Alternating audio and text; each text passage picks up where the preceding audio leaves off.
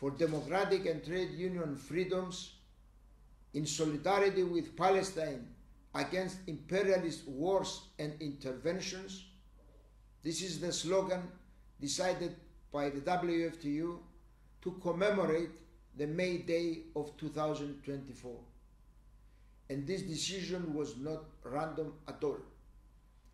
In this period, the nature of imperialism is once again revealed in all its hypocrisy, cynicism, and inhumanity.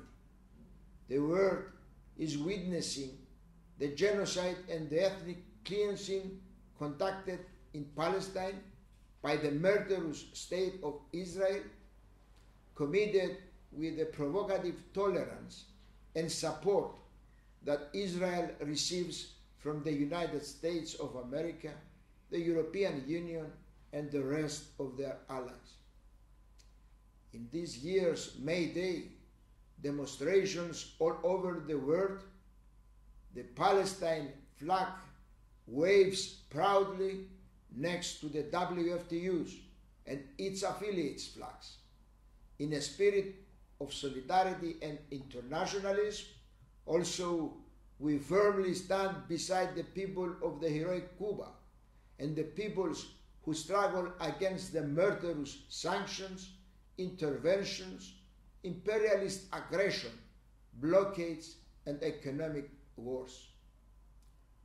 The crisis of capitalism is generalized and deepens. Social inequalities are widening dramatically.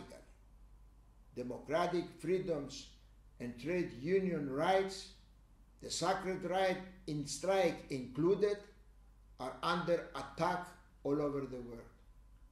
The high cost of living and inflation are brutally undermining workers' and pensioners' living standards.